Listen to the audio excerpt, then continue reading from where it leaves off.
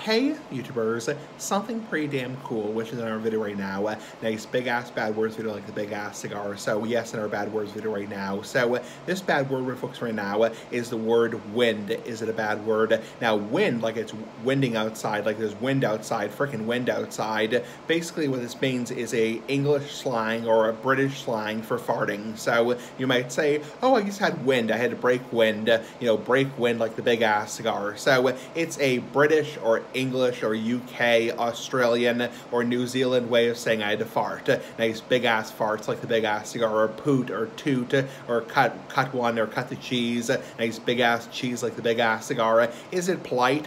Well, it's a lot more polite than saying fart.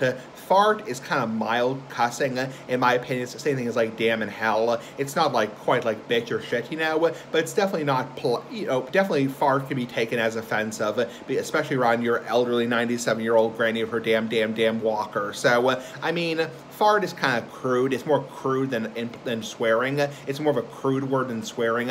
But breaking wind or saying, oh, I had to have wind, it's a little bit more polite, or very common in Australia, New Zealand, and the UK. Anyway, have a nice day. Pretty damn cool. Bye-bye.